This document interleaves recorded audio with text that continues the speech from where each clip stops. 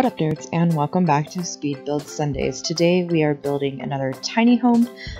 This tiny home I had started building on the tiny community lot.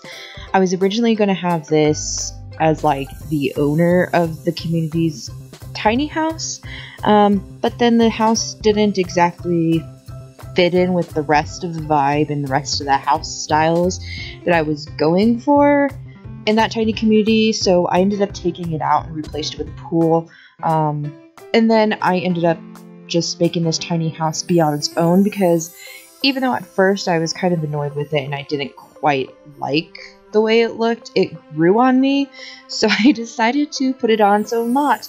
I did go ahead and put this on a winded bird lot.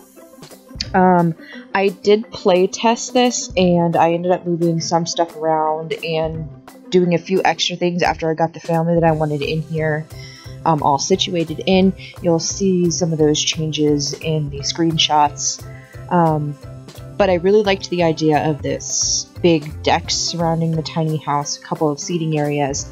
The backyard has a few gardening plots. It has a fire pit and then a table and a grill with a little bit of an island in front. To the left side, there's going to be a fishing pond. I thought that was kind of a neat feature. On the right side is just kind of like a walk area that you can get into the backyard. There's a couple of yoga mats there because someone that I have living there is going to practice some yoga. And then there's a few benches back there as well, just to kind of sit and hang out.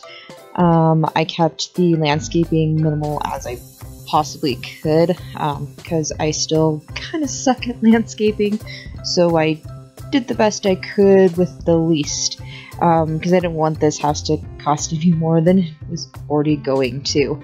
But I hope you enjoy the rest of this build, and you can find this one in the gallery along with other past builds and some builds that I may not have made videos on yet. Just search under my username Haiyuna and you will find all of my creations to download for yourself.